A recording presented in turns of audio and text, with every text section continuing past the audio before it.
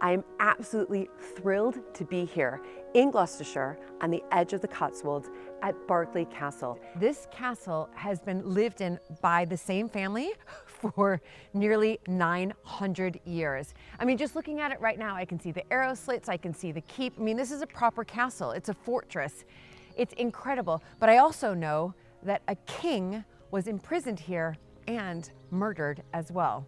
So I'm gonna go meet the family right now. Ooh, and they're gonna tell me everything.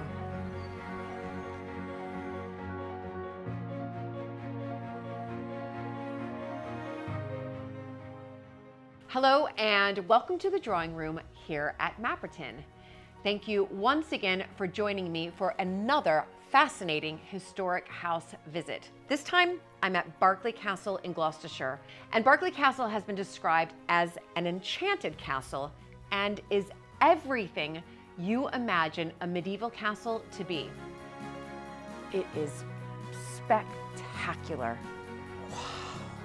Incredible. It's like walking back in time. It's a real fortress. I mean, this has this feeling of sort of defending itself from invaders and clearly imprisoning a king.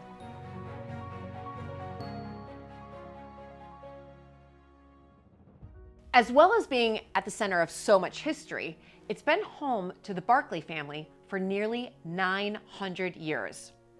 Charles Berkeley is now at the helm and continuing the legacy of generations of Berkeleys before him.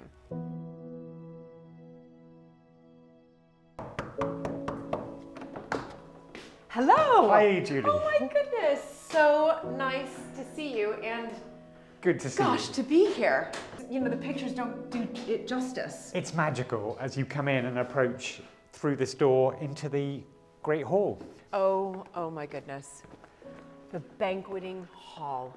It is. For me, it's astounding, first of all, just to know that your family has been here for nearly 900 years. That's right. I believe it's the oldest inhabited castle in Great Britain, lived in by the same family that built it originally. We're still here in some form, and it's wonderful. It's got a lot of history all around it. Yeah, I mean, absolutely incredible. And as you said, it's, you know, that is rare. You go to these homes and, you know, some of them have been there for 300, 400, 500 years, yes, but 900 years, and you are obviously the only family who can make that claim. And I think I'm the 27th generation being here, from 1150, basically. 1150, so, you know, it's nearly, you know, we can say 1,000 years of history. Yes. Nearly. We're coming up to that. So this is the banqueting hall. I mean, it's absolutely spectacular. And what has stayed the same and what has sort of changed or evolved?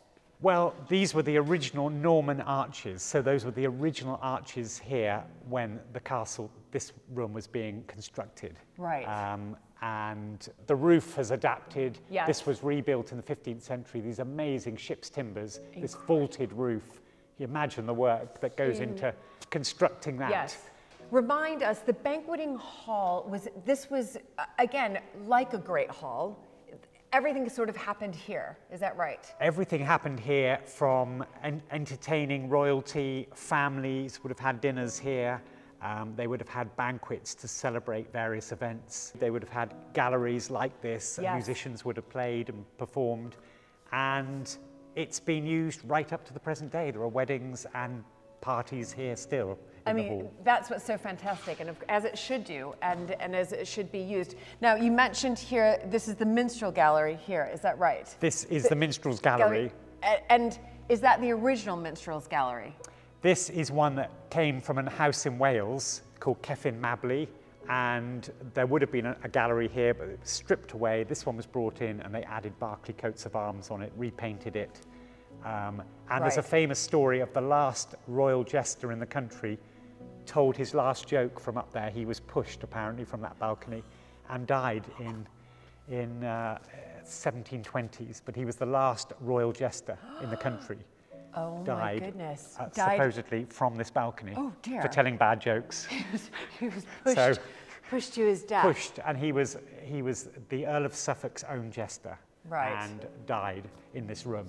But he was a celebrated character of his time. And it's quite common. I mean, I know this just at Mapperton as well. Some of our fireplaces, the mantles were brought from other stately homes, historic homes. You would find them and then you would bring them into your own home as well to sort of keep with the look and feel and be sympathetic to what you're doing. Is that what's happened here? There was once a minstrel's gallery, it had been removed, and then it was brought back in. Absolutely, brought back in, redecorated, in sympathy with how the building would have been. And actually, talking about fireplace, this one was brought from another property, an old Elizabethan property on the estate, and by the 8th Earl and established here. So tell me a little bit about the 8th Earl then, because you've mentioned him here, and he was somebody who decided to, right, I'm going to be sympathetic, I'm going to bring it back to its original sort of look and feel. He did. He decided that during the Victorian times, a lot of the rooms had changed in their style. They'd been wood panelled, and he stripped that away. He wanted to replace some of the earlier windows with very symbolic, you know, stained glass windows showing lots of the family and royal links to the castle. So he had these shields put on in the 1930s, I believe. Right. He put in new doors, he put electrics in the castle, he brought in a lot of stonework and doors from other places, travelled through France and Italy, and salvaged a lot of things to turn the castle back into what he felt it would have been originally. Yes. A Norman castle, which is what it was. Exactly. But it had been changed slightly over the years. Where is your coat of arms, just so I get it right? Julie, here, that shield there, the chevron, the upside down V with those crosses, that is our the shield, the Berkeley shield. Okay. And that goes back to 1300. So, for example, the Berkeley there, William, the 12th Baron of Berkeley, he actually left the castle to Henry VII and his heirs. He wanted to become a marquis, and he had the castle taken away from him for his actions, that the king didn't approve of some of the things he'd done, and it became a royal castle for 150 years. But that is the family main shield. Right. And you can see it again up there with the bishop's mitre atop. Yes. And then some royal coats of arms of some of the royals who came, and other family coats of arms here. Goodness, well, I'm just having a look. So Henry VIII there, and his dates, Henry VII. Yes, up above we've got King Edward VI. That's it. So how many monarchs would you say have sort of visited or stayed or lived? We reckon about 10 have actually been and maybe come for a very short time, including Henry VIII, who came for a week. Right, he came for a week. That's quite a long time. It is a long time. And Edward and Richard II, who wrote about, it was written about, he came and visited in Shakespeare, and he mentions Berkeley. So, yes, there were some who came briefly, and there were some who sadly didn't survive. Edward II was actually, yes. Right. I'll tell, there's more of a story about him. So yes, we reckon about 10 visited. 10? 10. I mean, absolutely. And who was the last one to visit? And King Charles has visited here. And brilliant. Prince Harry came and did some work experience here for a couple of weeks on the estate. Right. So fantastic. Recent visitors. You've had recent royalty. Recent royalty. That is brilliant. This banqueting hall, we know how it was used, of course, way back when. But do you still use this hall as a family? We do. We have weddings, parties in here, and we've used it over the last 5 years for many family parties, and it comes alive. It's a fantastic room. It's got the history around it. Why not, as a family, use these rooms when you can? Yeah, well, and they should be used. And yes. That's what's so wonderful, and I think that's what also is fantastic is that these historic houses in Berkeley Castle, you know, in particular, what you've just shared with me is that they're lived in by the families. These aren't just, you know, museums filled with history. It's the family making use of the rooms and creating their own history. It really is, and I think that's so important, and you get a sense of pride when the rooms are being used for a lovely occasion and they're decorated, and you know, the sound of people enjoying themselves. Yes, I think it's great. Exactly. Wow, so this is one spectacular room, and there are a lot of rooms here, aren't there? There are. Let's go and have a look at another room. Okay, great.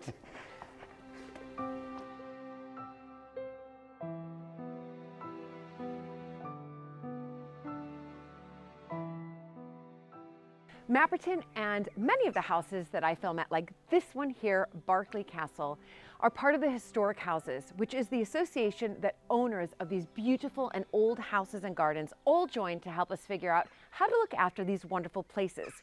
We need their advice and help on everything from restoration to running a business to renewable energy. But we need your help and support in order to secure grants and understandings that help save some really fragile places from going under and being sold.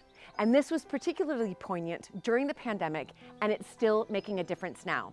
When you become a Historic House member, you get behind-the-scenes look at what it takes to care for somewhere like Mapperton and Berkeley Castle.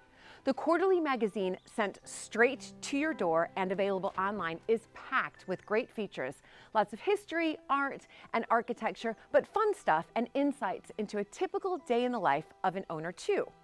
And if you're coming to Britain, the best part is that you can use your card to visit many of the places that appear on the American Viscountess channel absolutely free. It's the essential pass you need for any summer holiday on this side of the pond, and pretty much the only one that covers the whole of the UK, including Wales, Scotland, Northern Ireland, as well as England. I've set up a special code just for you to receive a discount on your Historic Houses yearly membership. Details down below.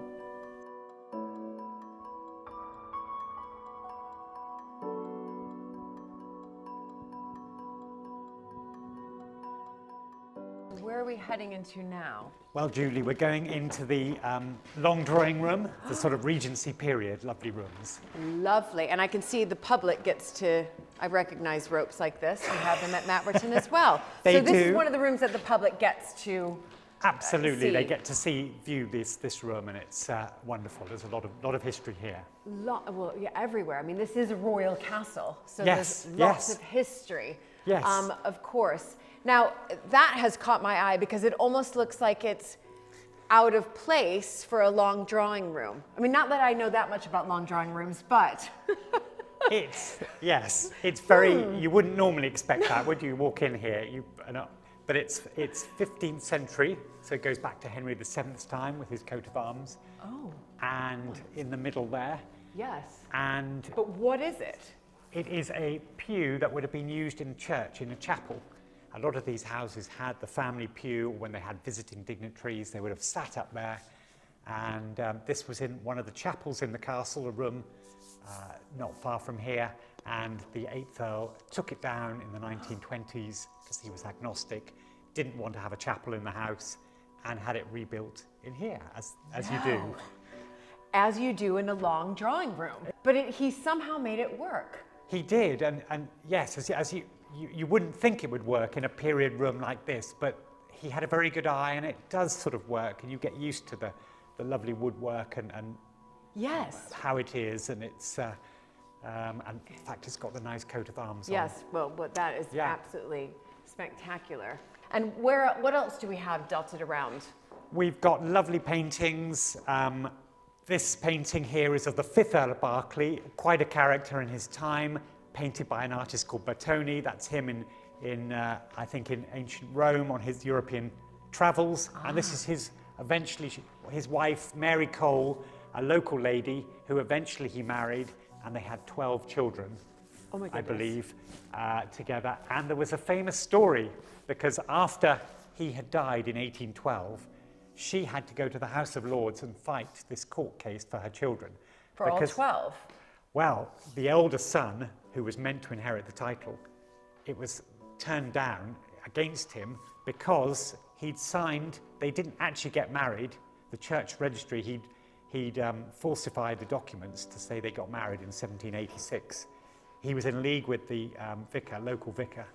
And actually, their real marriage took place 10 years later. So the older 5 children were born outside of the marriage. And she fought for this case, went to the House of Lords for the privileges case. We've got documents about it. and lost the case. No. So it caused some ill feeling. The sixth Yes. son, in the end, got the castle, but loved his brother and didn't take the title on. And the brother was actually, he let him, he got another title, the older one, who should have had the title. But it did cause some animosity. She never knew this. She thought they got married in Berkeley Church and it was all done legally. Right, yes. But actually it wasn't a proper ceremony. Wasn't. He rushed it through knowing it wasn't. And they only got married, as I said, years later. But she fought 3 occasions. She went to the House of Lords to fight this. What a beautiful room, and just filled with incredible stories from, you know, different periods. And Absolutely, yeah. These 300 castles, years of history with the pew and the paintings up to the modern day. Up to the modern day. Absolutely brilliant. Brilliant, brilliant. Okay, should we walk through into here? Yes. Look at those carvings up there. Oh my, okay, the thing that I'm just going to tell you right now, Charles, not knowing anything about this room, Yes. I know nothing about this room, are the beams, but should I be in awe of the beams? You should. Okay. Well noticed, Julie, because these are all solid ships, again, oak timbers, and they say that they used to get the cannons on top of the roof. You had to have these strong, and these are all solid beams. There's quite a naval connection with the family, but these are all from ships. You can see some different sizes. Yes. You see it very much in this room, though, the size of the beams. You do, that's incredible. I mean, And the room's slightly lower as well. Yes, it's the first thing that caught my eye. I mean, it's a beautiful room. There's incredible tapestries surrounding me, but Yes. funny enough, that's the first thing that caught my eye. Solid, good, Yeah. big oak beams. This was all wood panelling around here. It was stripped away by the 8th Earl, so to reveal some of the stonework, which has Yes. been redone. And then the tapestries to keep it warm. Yeah. So the tapestries are actually being used in a way Absolutely, I think they really were- well. yeah, there's really, a really series well. of lovely tapestries that warm, Lovely. make the room cosy. tapestries. Fireplace that came from somewhere elsewhere Right. again, I know with that these lovely story. carvings, Yeah, beautiful and this carvings lovely everywhere. iron grate at the back. It's absolutely fantastic. Beautiful And carvings. there's a king right there.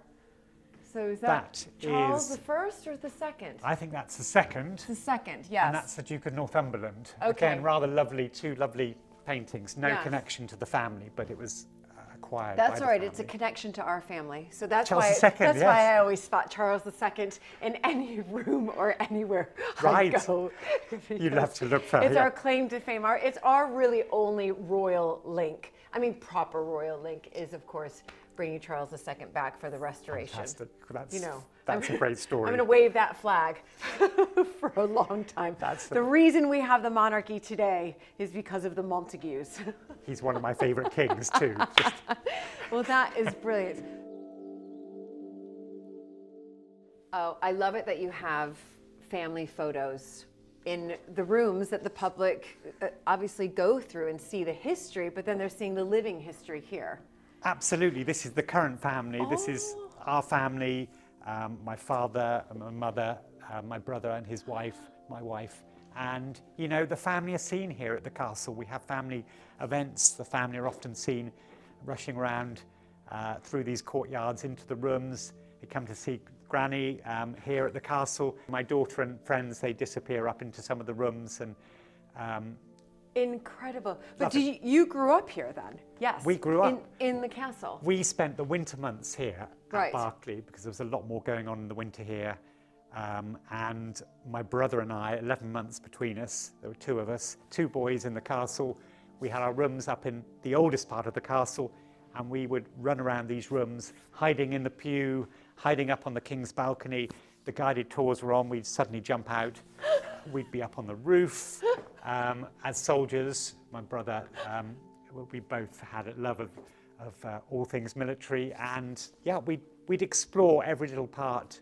My father would often come and look for us. My mother had a bell she would ring to get us in for lunch. She'd ring it in the courtyard, and all the guides and visitors would be looking, and there'd be 2 boys up on the roof.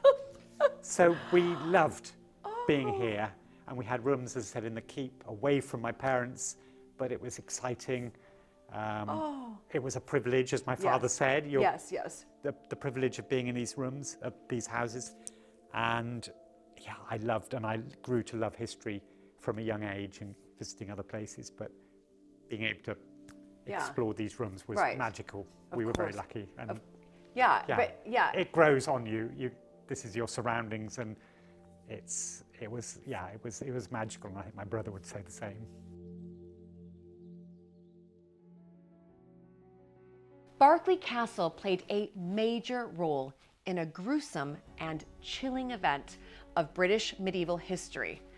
Charles led me to the keep, the oldest surviving part of the castle, to tell me more.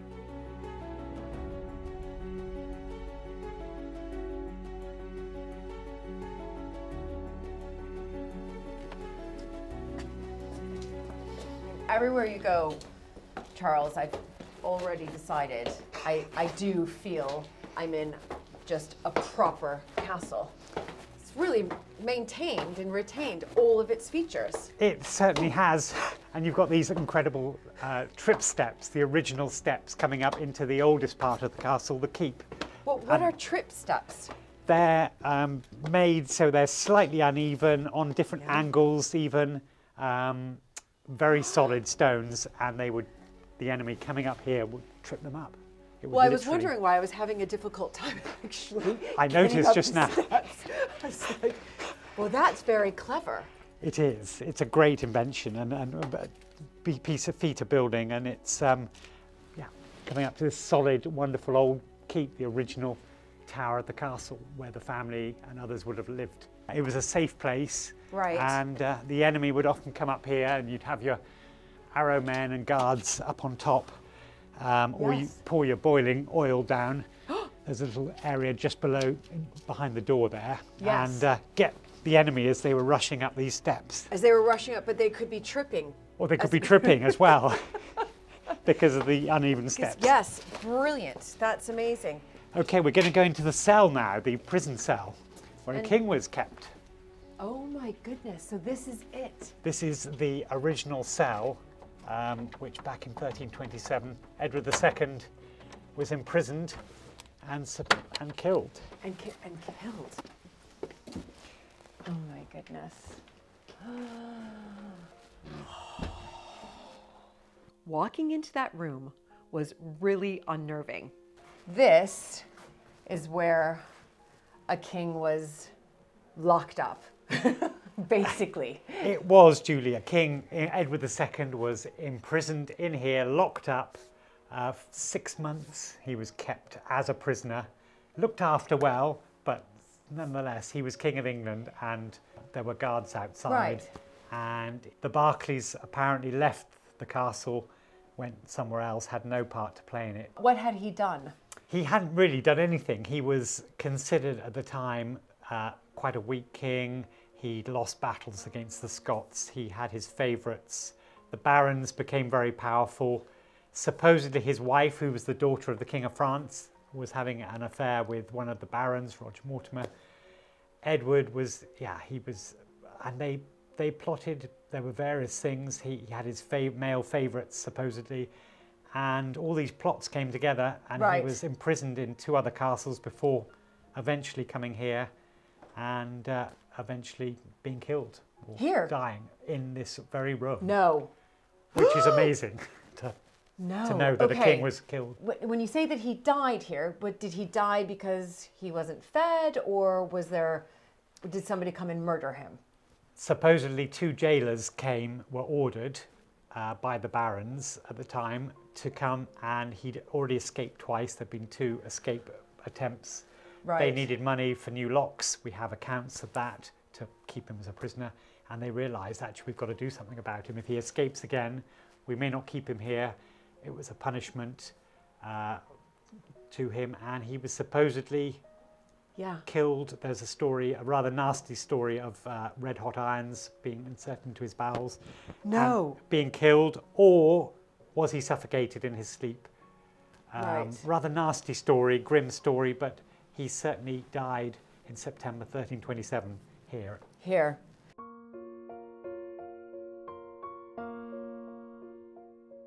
was Edward II the only person, I mean, I know he was the only king to be imprisoned here, but was he the only person to be imprisoned here? No. Was this used as sort of...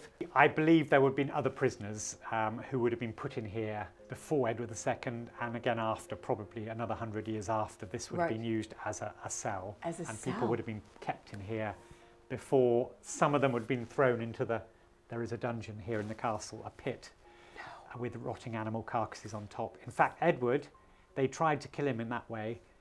The rotting animal carcasses in the dungeon, they thought the fumes from that would eventually kill him. But he survived. He was made of strong stuff. And the fumes, you can imagine, would have come through into this room from the dungeon. But he survived all that, and they had to find another way. And they thought eventually he'll just die from the horrible fumes. But many prisoners would have been thrown in the dungeons, and that would have been it. That would have been. But this was a cell. Yes. Back in the time. Yes, a holding cell. You did say that your ancestors had nothing to do with his imprisonment. But what happened to them when Edward II was here imprisoned? Where did your ancestors go? Well, we think Thomas wanted no part to play in it. I don't think he had any say in the fact that Berkeley was that Edward II was going to come here. He would have known, though. But he went to one of the other manor houses in Bristol, and he was pardoned. He was at first questioned and then pardoned that he had no part to play in it. They left it to a group. There were 3 or 4 jailers and people living here guarding the king at the time, and they went to their other house, then came back later. And then came back. But he wasn't executed or luckily he kept his head. Yeah, luckily. They were good at keeping their heads, the Berkeleys. Yes, for 900 years. For 900 years. Keeping on the right side of the king or queen, which was important. Exactly, at the time. I don't know if it's a good thing that we connected to that, but it's a story and it's history, isn't it? It is history, and it's just you're standing in this room right now knowing that, Edward II was definitely pacing back and forth, trying to figure out how he was going to escape. And, that's pretty I can't imagine being in a cell, in a car, and knowing he'd been kept prisoner. Right. You can't imagine how it would have been. Yeah, it's just wonderful that you have, I mean, honestly, I've been to a lot of historic houses, and Berkeley Castle, you have everything here at this castle, and it still exists, and the history is just extraordinary. The castle is still here, and there's a family here. That's what makes it quite special in that way. We've got rooms like this, which tell a story. Tell a story. Yeah.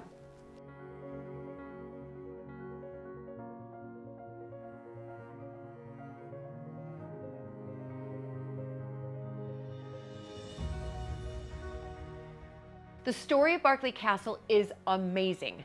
The castle and the family have been at the heart of so much British history. To stand in the room where a king was imprisoned and then murdered 700 years ago is astonishing. You'll be able to see much more of my visit to Berkeley Castle in episodes coming soon. I'll be delving into the archives for some more royal intrigue, because in one sense this is a document saying that the soon-to-be Henry II is, in one sense, giving this land to the family. And meeting Charles's mother, Mrs. Berkeley, in her private apartments at the castle. To me, it's just home. Yes. And it feels, this room, and even walking around in different parts that I've been, it feels lived in, doesn't it? Yes. Yes. So be sure to subscribe, like, and comment below. I look forward to seeing you all back here very soon. Bye, everybody. I am so lucky to be able to film at historic houses all across the UK, thanks to the support of our amazing American Viscountess patrons. Please do consider becoming a patron at patreon.com/American Viscountess. Here you'll get early access to all of the episodes, and they're ad-free as well. Plus, you'll receive American Viscountess merchandise and connect with like-minded people who also love castles, manors, and stately homes as much as I do. Details down below.